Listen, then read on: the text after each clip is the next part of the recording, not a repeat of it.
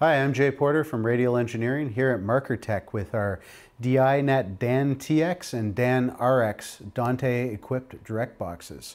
So the Dan-TX is going to be our traditional radial direct box, but with a Dante network output.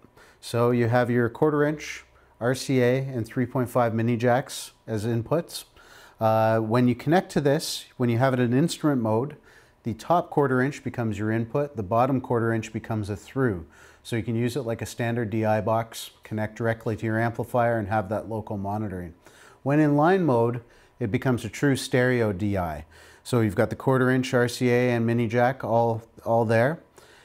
You can use balanced or unbalanced cables with the 1/4 inch inputs. That means with TRS cables, you can come from an older mixing board, analog or digital, without Dante capabilities and be able to connect directly to the Dante network. Shows up as a 2-channel input device and connects that way. Flip around to the other side, we do have a power input supply on both of these boxes. We include the power supply with them, but you can use PoE as well to power these boxes. Now the Dan-RX is the opposite. So this is Dante in or Dante endpoint to analog output.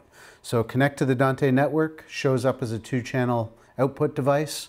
You can now take 2 channels of balanced audio out into an overflow room, directly into some powered speakers, into another mixing board, amp racks, processors, or what have you.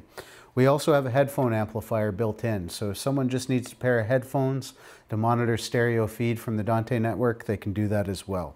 So that's the Dan-TX and the Dan-RX, both available here at Markertek. For more information, contact the folks here at Markertek.